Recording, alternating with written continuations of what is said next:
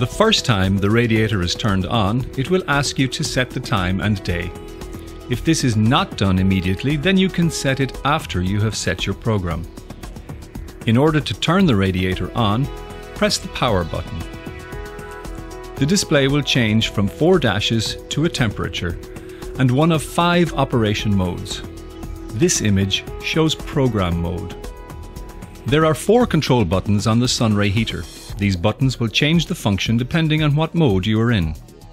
Operation mode or program button, decrease temperature and economy choice, increase temperature and comfort choice, power on off, frost protection clear selection, and configure mode.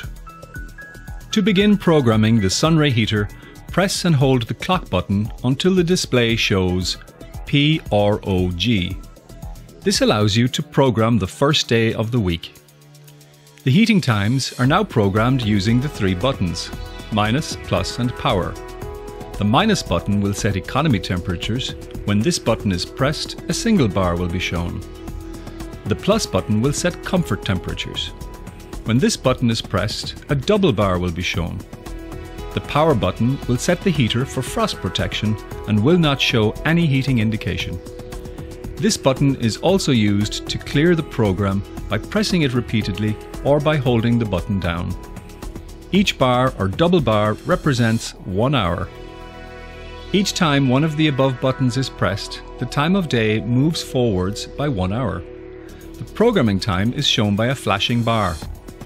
The Sun Ray operates on a 24-hour cycle, which you can see on the bottom of the screen. To complete the day's programming, the clock button is pressed once to move to the next day. The day indicator arrow will move to the next day. To copy the same program from one day to the next day without entering all the times again, you can press and hold the clock button down until the arrow, which you will see on the left-hand side, moves to the next day. Once the arrow moves, let go and press and hold to copy again. Setting the time can only be carried out after programming is complete. To set the time, first you must set the days of the week. There will be a small arrow pointing to the numbers on the left-hand side of the screen. These numbers are the days of the week, 1 for Monday, 2 for Tuesday, etc. Select the correct day by pressing the minus or plus buttons. When you have the correct day selected, press the clock button and release. Now that the day of week is selected, you can now set the time of day. The hours will now flash. Set the correct hour of the day with the minus or plus buttons and press the clock button. The minutes will now flash. Set the minutes in the same way and press the clock button to complete setting the time and programming. If you wish to lock the keypad to prevent any accidental changes, press and hold the minus and plus buttons together for 5 seconds.